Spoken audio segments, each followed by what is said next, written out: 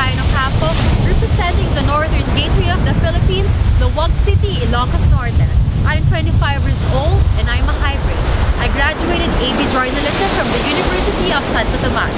I was a theater actor and formerly a magazine editor. Now, I'm an entrepreneur in music. As a young girl, I was a gymnast, and at my first and only tournament, I won 2 bronze medals for the core and beam exercises. Not bad for a 6-year-old, right? I love to read books, watch movies and theater productions, both local and international. And like most theater enthusiasts, I love Lea's Longa. As a candidate at Miss Philippines Earth 2014, my advocacy is to reduce an offset carbon footprint within the home.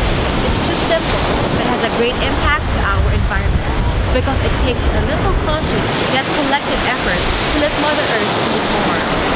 I chose to strengthen my advocacy within the family because I believe it's the best place to start.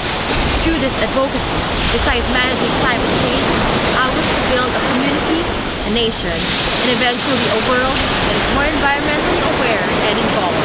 So join me in this cause and my journey towards becoming the next Miss Philippines Earth.